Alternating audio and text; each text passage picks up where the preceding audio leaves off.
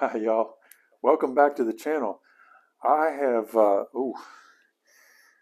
had my surgery, and just before I had my surgery, I went out into the shop with my wife and my friend, and we banged out the last five boxes. That makes a total of 17 of these batteries that I'm building. And we wanted to bang that out before it was the day before the surgery, because while I'm recuperating and stuck indoors, it's going to be a few weeks. But especially at first, I can't do much. Have to keep my leg up most of the time. But that gives me an opportunity to finally build all the components to finish these batteries up. So I've been building cables, and I was just about to be done, and I realized there's a lot that I have learned through this process. 17 of these things. And I want to share that with you and some of the information that you need to make this work out better. Now, all of these videos about building these batteries are on a playlist. So if you get ready to build one of these batteries, you can watch the whole playlist and watch the whole thing, and then you can go back and refer to details if you need to, or you can take notes along the way. It's up to you. And there are, in these boxes, 4 different wiring harnesses. Kind of 5, because 2 of them go into an Anderson connector, but after that, you got 4 things. And one of them, and I'm going to give you these dimensions as we go along, one of them is this connector that goes to the BMS and then comes around from underneath the BMS, and it ties into the T-class, the 200 amp T-class fuse. And in order to get that to lay in nicely, you want to put these small connectors. This is 3 4-gauge wires, otherwise known as 25 millimeter. And these are 6 by 25 lugs. That means it goes on a 6 millimeter stud, and it's 25 millimeter wire. In American, that's 1/4 inch by 4-gauge. On the other end, you're going to have a 1/0 by 3/8 in metric. That's going to be 10 millimeters. I'm sorry, 50 millimeters by 10 millimeters. All right? Now, to get these oriented correctly, you want one of the lugs is going to be down and one of them is going to be up. Just do it like that right there. The next one, oh, and these are 12 inches long, 300 millimeters. The next one is this little beauty, and it goes from that T-class fuse up to the battery positive. And if you do it just like this, it will lay in there really nicely. And if you look at the curve on the wire, you know, it comes off the coil. If you look at that curve and you use that curve to your advantage, this is going to sit on that T-class fuse with another one of those 50 millimeter by 10 millimeter lugs. And this is a 1/0 welding wire, otherwise known as 50 millimeter. And on the other end, you're going to have a 50 millimeter by 6 millimeter, or 1/0 by 1/4 inch, that's going to go on your battery positive. And so if you put this together with that little curve like that, with this lug facing down and this lug facing up, then when it comes around, it will be facing down like it should. It'll have just the right curve on it to fit in that box. Really neat. Done the thinking for you. The length on this one, can I remember? 12.5 inches? Sure, let's measure it just to make sure. Nope, I'm sorry, y'all. 14 millimeters. 14 inches. That's going to be 350 millimeters. All right. The next one goes from the BMS, the back of the BMS, and it comes up to the battery positive. And it's going to be, I think this is the one that's 12 and a half. Oh, sorry. I was wrong again. 14 inches again, 350 millimeters. Silly Ray. And on each end, and if you see the orientation, one is down and one is up, and it's going to be that same 50 millimeter by 6 millimeter lug, or 1/0 by 1/4 inch. If you're doing multiples, get one of them made up of each one, confirm that it's going to work really well in your box for you, and then lay it out in front of you and just recreate it over and over. All right.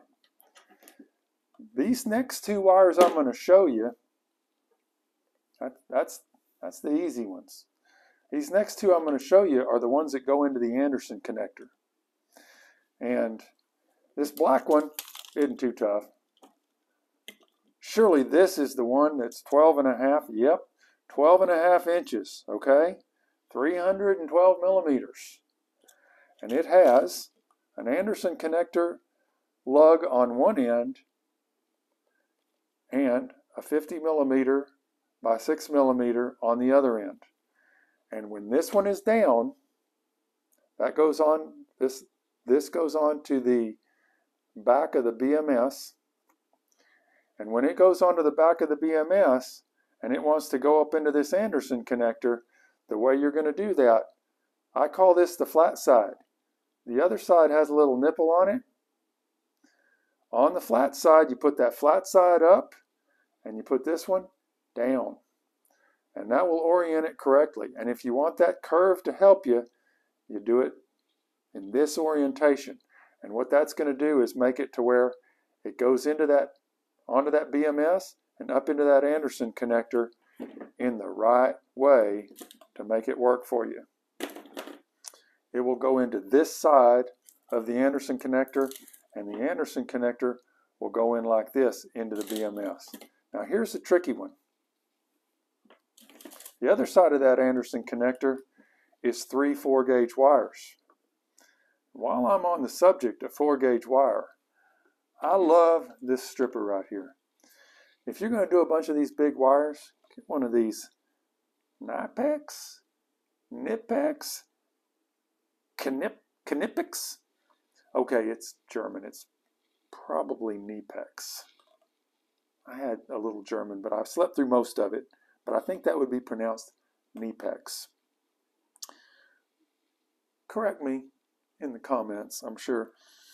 But this works really well for large gauge wires. It does not work for this 4-gauge wire. And dang it if I didn't resort to old school.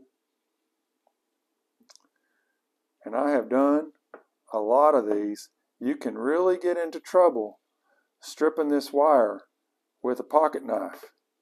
But if you have done 1,000,000 of them, or in my case, I don't know, there's 12 for each box of this 4-gauge wire, and there's 12 strips for each box, and then there's going to be 17 boxes I've done. That's 1,000,000, isn't it? If you do it gently, you'll get it to where you've cut through, but not all the way. There's a little bit of insulation left. You might even have to trim it just a little, but I have been able to do this without damaging the conductors.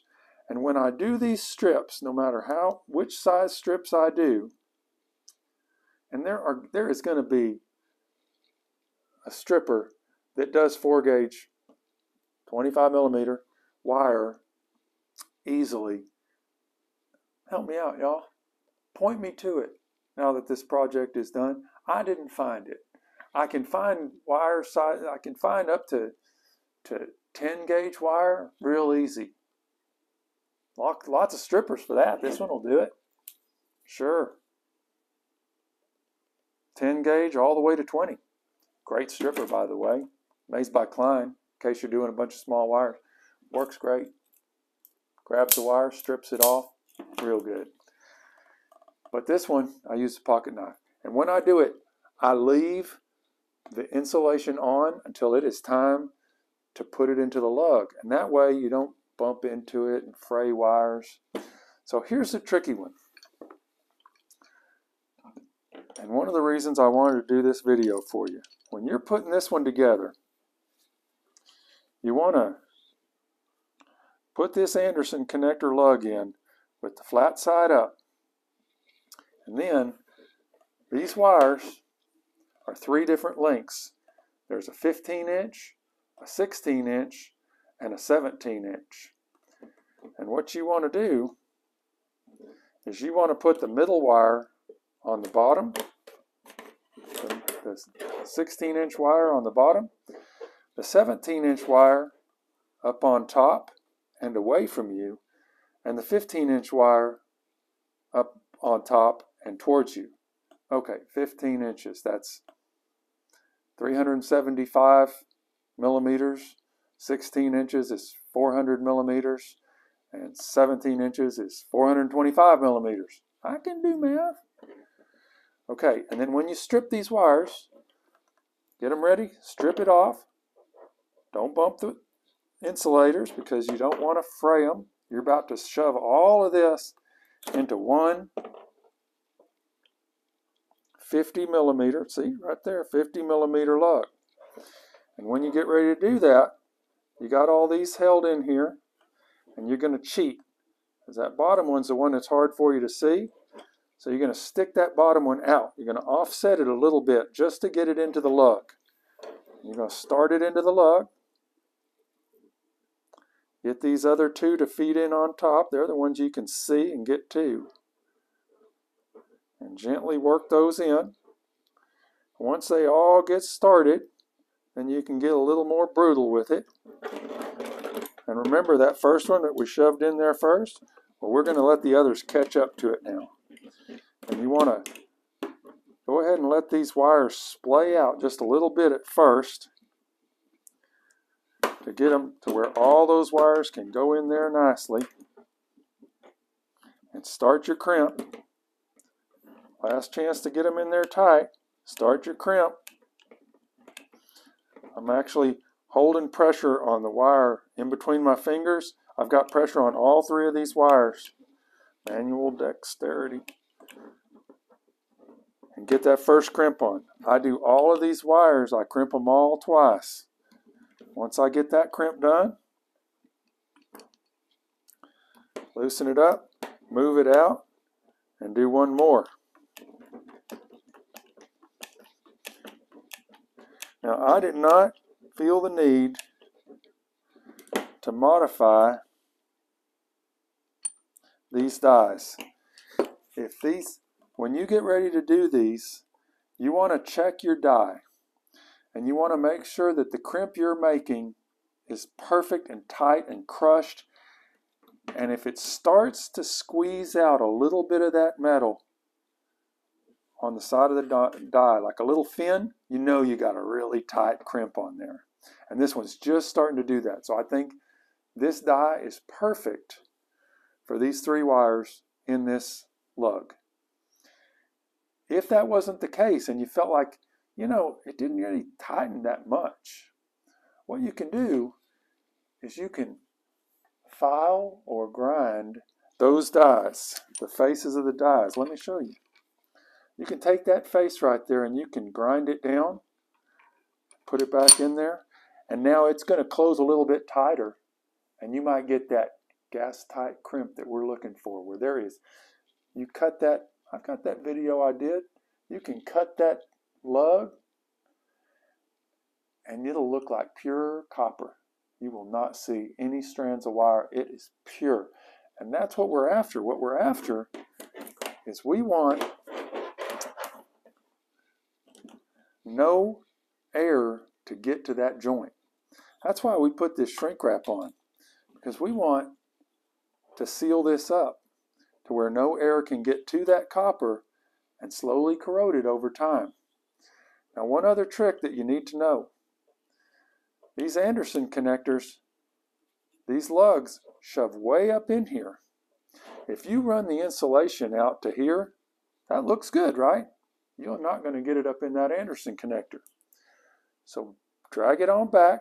Remember, we got a double crimp. It's going to have plenty of grip onto this lug. When you heat it up and melt it, then it'll have enough of this exposed so that you can get it to shove up into that Anderson connector and lock into place. Okay? So, that's the tricks I know. Now, I made a video last week showing you the dimensions of all those wooden boxes. It didn't come out well. I didn't publish it. I'm sorry. I'm going to do it again and give you all the dimensions on the box. Maybe tomorrow, maybe tonight, I don't know. I want you to have all the dimensions that you need. And when I do these videos for this box, the box videos all have a playlist. So if you're building these boxes, they all have a playlist. When you're making connections, I have a playlist for that too. Be sure, if you have made it this far into this video, you must have liked it. Did you like it yet? Like that video for me, please. I'm going to go ahead and finish this up now. This project has been on hold for quite some time as I've been doing a whole lot of work outside that needed to be done.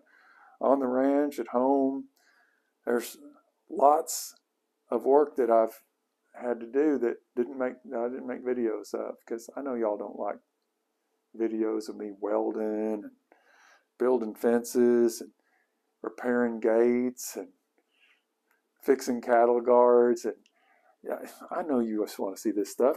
So I didn't make videos of it, but I had a lot of work to do. Now I'm laid up. I'm finishing up all the batteries. I'm going to have 17 batteries by the time my ankle is healed. And as soon as it is, I'm going out and finishing the solar shed. And we're going to commission this thing, and we're going off grid. All of those videos you have to look forward to. If you subscribe, hit the notification bell, you'll get it. And I've never asked you to share these videos before. You wouldn't do that, would you? Do you have a friend that's interested in me? Share these videos too. That's all I've got for you today, folks. Thank you for staying with me. I'll see you on the next one, and it won't be long.